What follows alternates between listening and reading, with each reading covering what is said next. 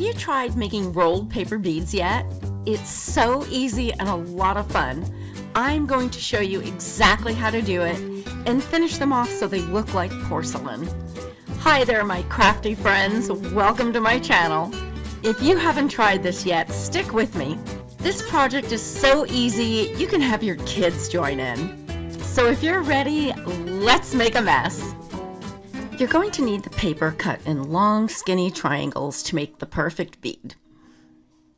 I'm going to make 1/2 inch beads, so the paper will need to be 1/2 inch at one end of the triangle and come to a point on the other end. The first cut will just be to get the angle started. You'll throw away the first one. I measured 1/2 inch on one end of the paper, and then dividing that in half to make a balanced triangle gave me 1/4 inch at the other end. Then the rest can be measured at 1/2 inch on both sides.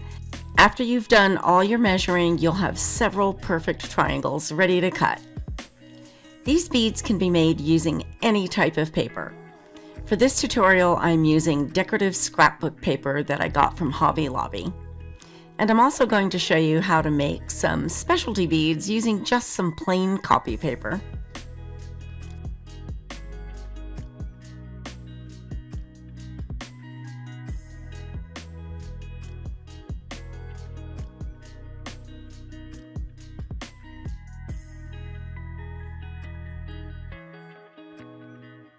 I'm starting my angle on the first one by measuring 1/2 inch at one end of the paper and then 1/4 inch at the other end of the paper. I'll throw that piece away. I'll measure over 1/2 inch and make my cut from the 1/2 inch line on the one side and a point at the other. I'm going to do the same thing with the rest of the papers. When picking out your paper, don't be concerned with the print as much as the colors. When rolling the triangle beads, you won't be able to see the pattern at all, just the colors, and they'll all blend together. I chose some papers with some pretty lavender and pink colors. Using this paper with the tiny print, I'm going to make a cylinder bead. You'll be able to see the print on this one. For this one, I'll measure 3/4 of an inch on each side of the paper. I'm also using some plain white copy paper to cut a couple other cylinder beads. We're going to do something really fun with these, so make sure you stick around. Where are you watching from? Let me know in the comments. It's fun to see what cities and countries you're all watching from. I'm filming from Las Vegas, Nevada in the United States. Now the fun begins. We're going to start rolling the beads. I'm using a bead roller that I purchased on Amazon. They came 2 in a pack. There are 2 different sizes and I'm using the smaller one. There's a small slot that you'll slide the large end of the paper into. Then start rolling. Make sure you keep some tension on the paper and keep it centered as you roll. When you get to the last 1.5 inches, add some glue and finish rolling.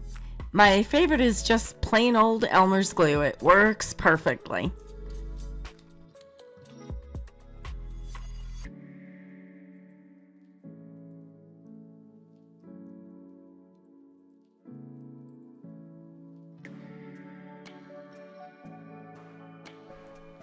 If you want to make a fatter bead, you'll tape 2 pieces of the paper together, one piece about 1/4 inch lower, and then start rolling.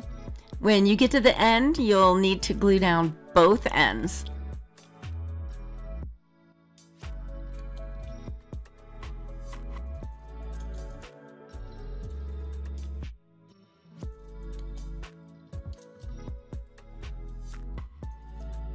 See how much fatter this bead is?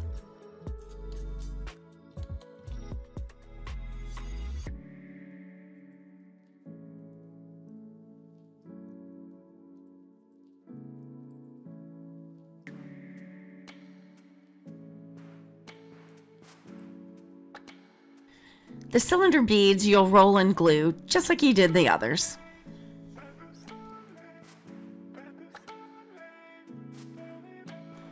If you're enjoying and finding some value in this video, please hit that like button for me. Doing so helps my channel to grow and sends this video to more people out there. That way I can continue to bring you awesome tutorials. Thanks for doing that. You can use just about anything to roll your beads. You don't have to get a bead roller. However, it is much easier. This is a cotter pin that I bought at Home Depot. It has a slot in it, which makes it easy to roll beads.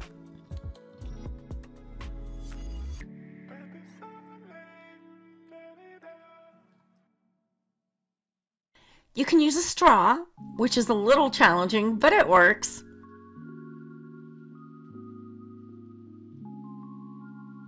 This is a bamboo skewer, which is a little challenging as well, but it works too.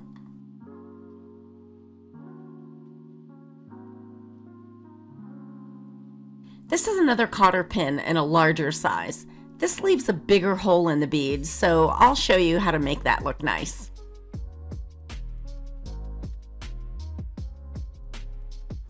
A stir stick works really good.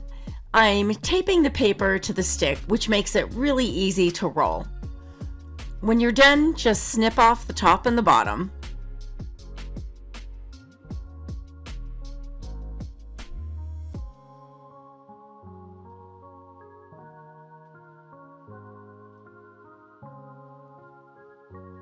I'm going to glue some eyelets in the top and bottom of the beads that I rolled with the large cotter pin and the straw, because the holes are really big.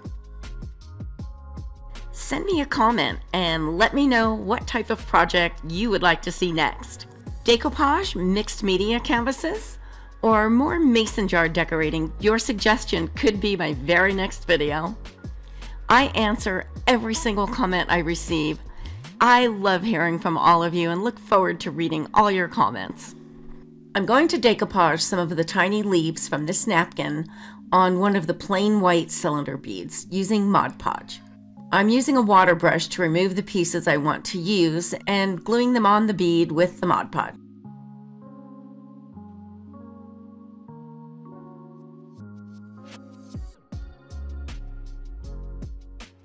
Now it's time for some fun with the other white cylinder bead. I'm using some brown ink to antique the edges of the paper.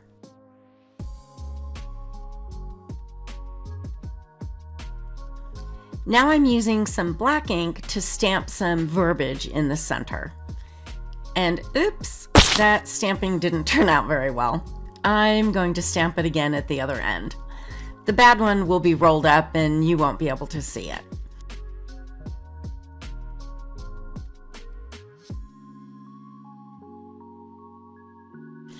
This is such a cool looking antique bead. I'm getting ready to roll out all my spring projects. Lots of flowers. You'll want to subscribe so you don't miss any of them. And here's something else that's fun to do with these beads. I'm painting this one with some glitter glue. You guys know how much I love bling. Now I'm going to show you how to make them look like porcelain. This is brush-on UV resin for jewelry making. It works so good for these beads. It fills in the paper layers, making the bead look solid like porcelain. I'm brushing it on and then curing it with a UV light. You can use other methods to finish off your bead, like clear nail polish or any type of varnish. But with that, you have drying time and it doesn't give you quite the same look as the resin. If you do your own gel manicures, you can use the clear top coat and your manicure UV light as well. I bought this resin at Hobby Lobby, but there are a lot of them on Amazon as well. I'll find one and leave you a link. And here's what they look like after adding the resin. They turned out so beautiful. You'd never know they were made out of paper. They are ready to add to your favorite project. You can make jewelry or add them to a tassel and hang them on your purse.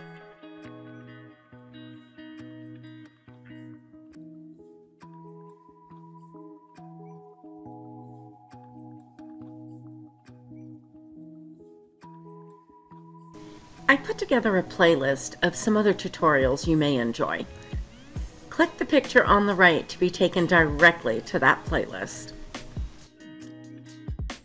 Thanks so much for watching, and I hope you enjoyed this video. Don't forget to subscribe by clicking my picture in the top right corner so you don't miss any future videos.